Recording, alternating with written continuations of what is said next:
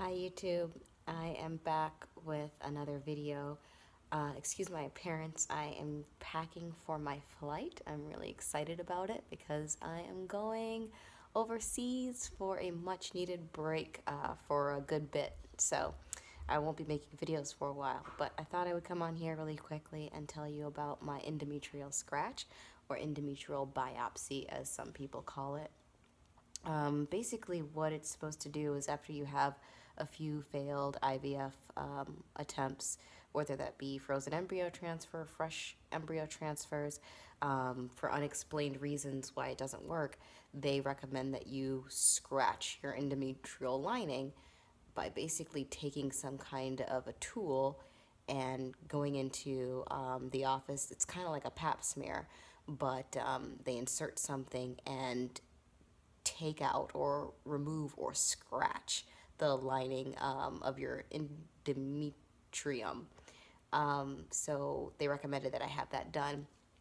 It sounded really harmless, so I just wanted to come on here and tell you really quickly what my experience was like. It was awful. It wasn't harmless at all. Bad news is that it felt like a piece of my body was being ripped out. A piece of my vagina specifically was being ripped out of my body, and it hurt like heck. Good news is that before I could even get my scream all the way out, it was over. So it lasted, my nurse was really good and really skilled. She made sure that it lasted no more than maybe 5 seconds. So it was 5 seconds of intense pain.